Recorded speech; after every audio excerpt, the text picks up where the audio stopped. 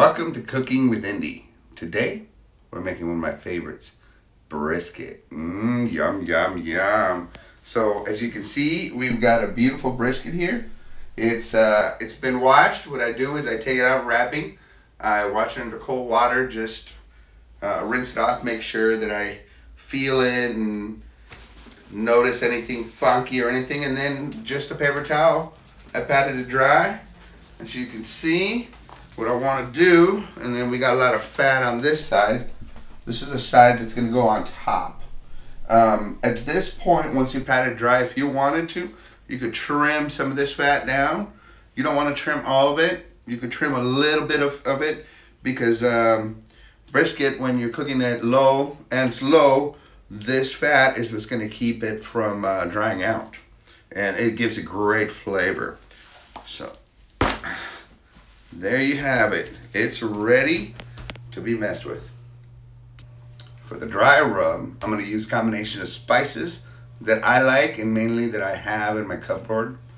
But you can pretty much do whatever you want. You can add, remove, find that secret recipe and use that. There's no perfect way. It's on your tastes. So just keep that in mind. I don't have actual measurements because each brisket size is different. Every time that I'm doing a dry rub is different. So I gotta make it from scratch every time.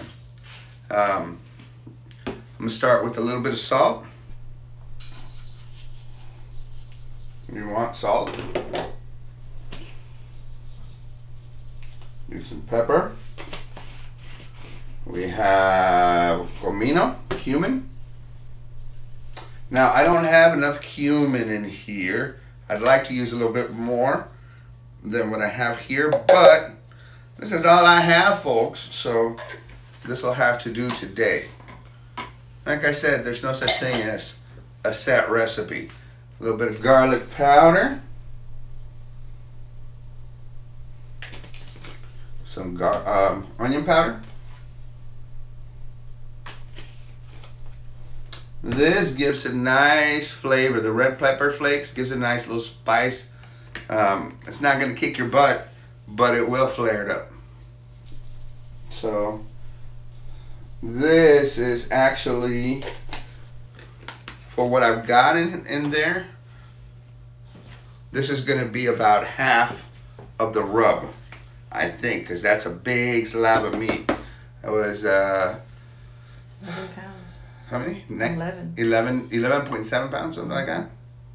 All right, chili powder is going to give it a little nice southwestern flavor. When you think of fajitas or those kinds of flavors, the Mexican part of that flavoring is the chili powder and the comino, the cumin. And finally, I like to have some Mexican oregano. This is going to come whole. So you want to get some of it. Make sure that things like the little stems, you just pull those out. You can see them. You're not going to miss something big like that.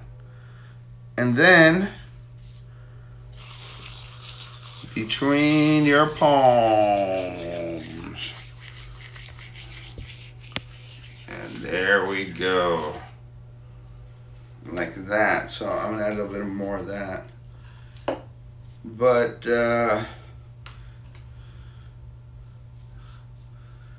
what you want to do is set this together so that you on a bowl, so that you don't have to kind of be guessing once you've started the process. And all I'm going to do is mix that up. It's a dry rub. And I'm actually probably going to need twice this much. But you've seen how I did it. It's not a hard thing. You know the combinations of flavors you like. You can improvise on this. If you don't, that's why this recipe's here. There's a bunch of other recipes that are going to be on the interwebs. That way you don't have to improvise if it's not your big thing. But this is what's going to go on the meat itself. So what we're going to do is 3 steps on this meat. I'm going to put some fresh squeezed lime juice over it, rub that in, And then I'm going to add a little bit of olive oil with some liquid smoke. And then we're going to do the dry rub on top of that. So those are the 3 layers we're going to do on this before we put it in the oven. I have, the way I like to mix, I don't like to use too much of this because it'll overpower easily, taste or smell chemically. So I don't like to add too much, but I do love to use every now and then. So I'm going to use 3 of these teaspoons to a cup. Just like that.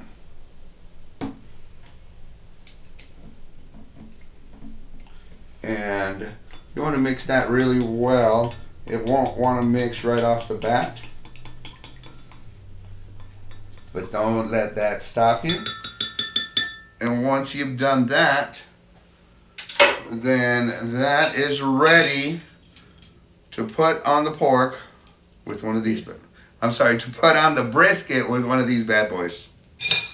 The next thing, the very first thing we're going to do though, is we are going to squeeze some fresh lime juice on here. So I like to do one-handed clean, keep one clean hand, and then with the other,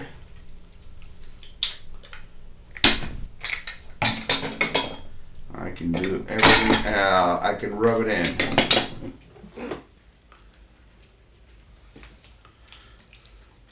As we were talking about that Southwest flavor, that's what this lime is for. This lime is going to help give it some of that flavoring. So looks like I'm going to use 1.5 limes. These are pretty juicy. Oh, this is going to be yummy. There you have it. Once we have that, then we can start adding our oil. So to get a good coating of this oil, juice one of these bad boys.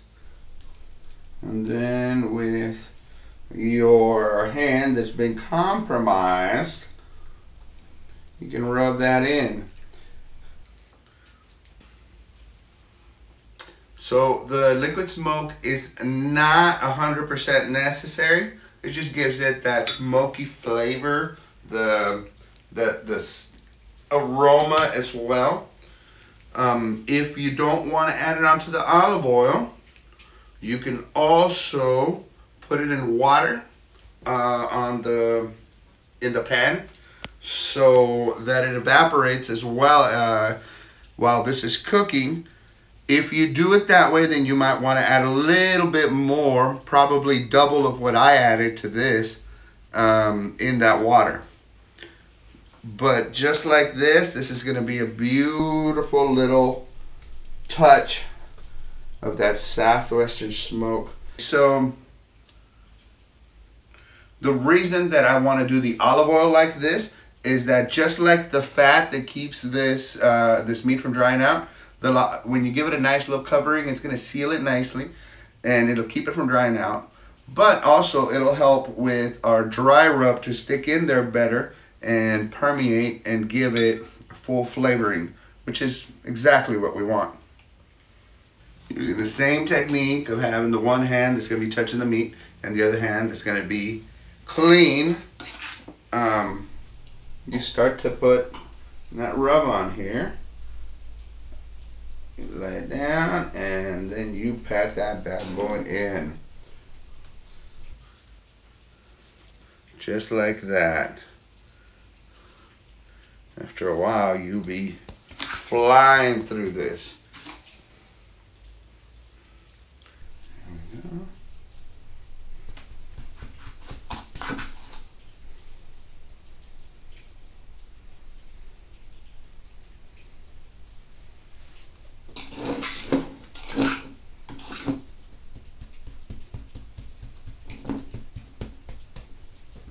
Now I like to do the fat side first because that's what's going to go on top. So when I turn it over, I coat the other side it might get a little disturbed, but when I set it down in the pan, I'll set it down with that, I'll set it down correctly, and so this top will come back to me and I can touch it up if I need to right before it goes into the oven.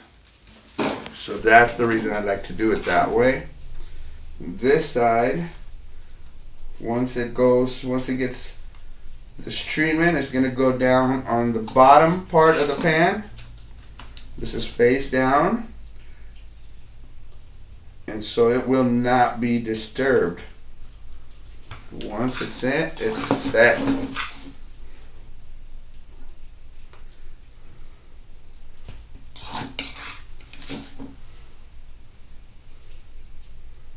What about the edges? Yes, I will do the edges. Okay. Yeah, the entire piece of meat should be given this treatment, including the sides and the edges.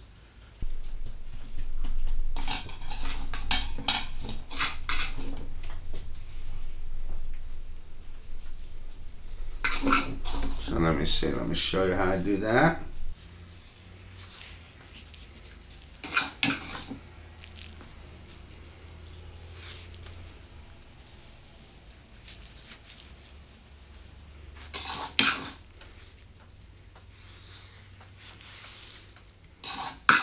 And this little guy is just hanging out. I'm gonna eat him in just a minute.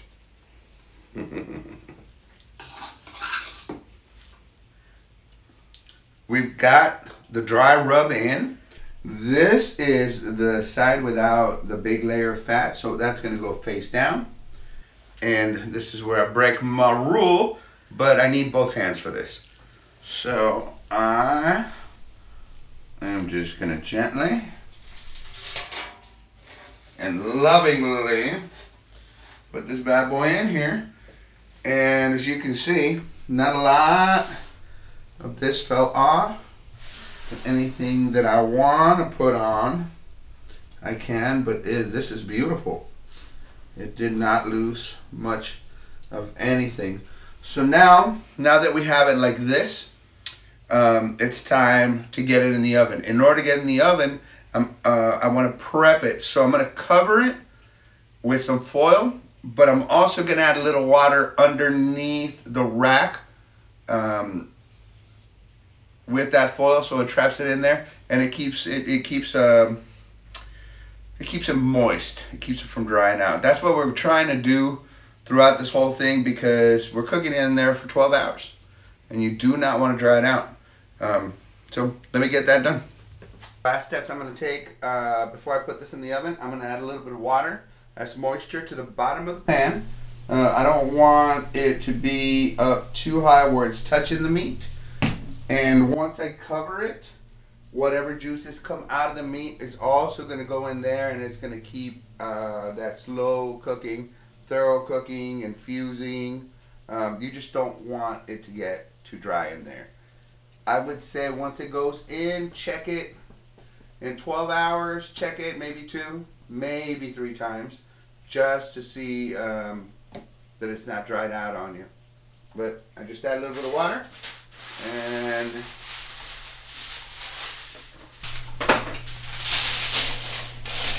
alright, and I'm going to cover this bad boy up just like this.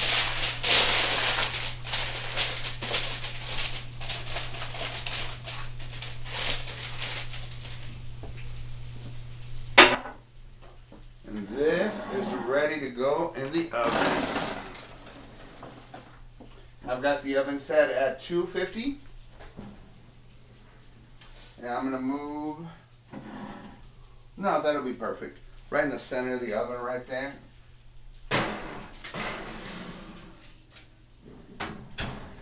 And you go ahead and set your timer. The reason you want to open and close the door in the oven is that it'll lose heat, and it goes up and down and blah blah blah. As it is, most ovens aren't even that accurate. They're like plus 25, plus minus 25 degrees sometimes. So that's why you don't want to do that, so you can at least keep it consistent. But you do want to check it. You don't want to dry it. So we'll check in on it in a few hours. You might be wondering, when is he going to add the sauce? Well, not all brisket gets sauce, but if you want to add sauce, just like with ribs, at about 10 hours, you check it, and it's at 250 for 2 more hours. So at about 10, 11 hours, depending on how you want that to cook through, that's where you add your sauce. Once it comes out, the brisket is ready to serve on the spot. You put it on your cutting board, and you want to cut a little bit at an angle, thin slices. It's going to be super tender with an incredible crust, which is what we're looking for. So we are done. Let's pull it out and see what this bad boy looks like.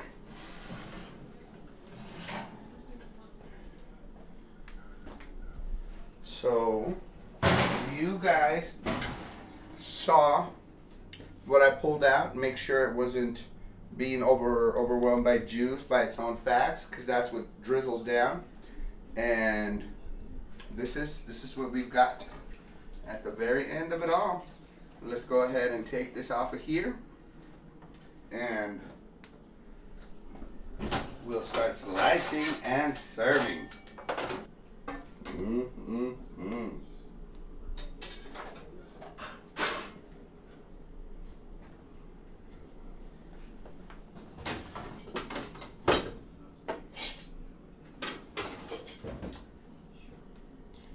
And let's see what this bad boy looks like. Look at that.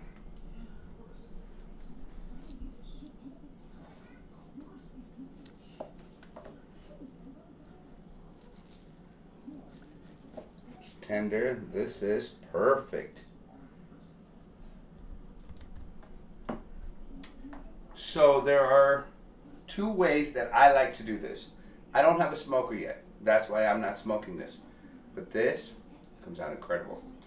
If you like to have a thick crust around it, you got to use a cast iron. The cast iron will give it a nice little crust. What we have here is ready for tacos. And there's just 2 different ways to make it. If you have any questions on how to make this, just holler at me. I'll be more than happy to answer, and I'll be more than happy to walk you through any problems you might have. This is one of our favorite foods today, the brisket, and we usually only can afford this when we're celebrating something awesome, and we're celebrating a great year. So I want to wish you all a very happy 2019, and please share with us your stories, your cooking stories especially, on Cooking with Indy. Thanks again for watching Cooking with Indy. I hope you enjoyed this episode. This is an easy recipe. It's a little expensive. I'm sorry on that costing, but sometimes you want to treat yourself. And if you would do me a favor, please hit subscribe. We need the followers. We need the numbers.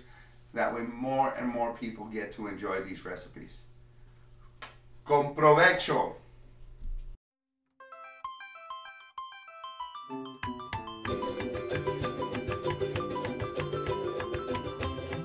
Keep it real!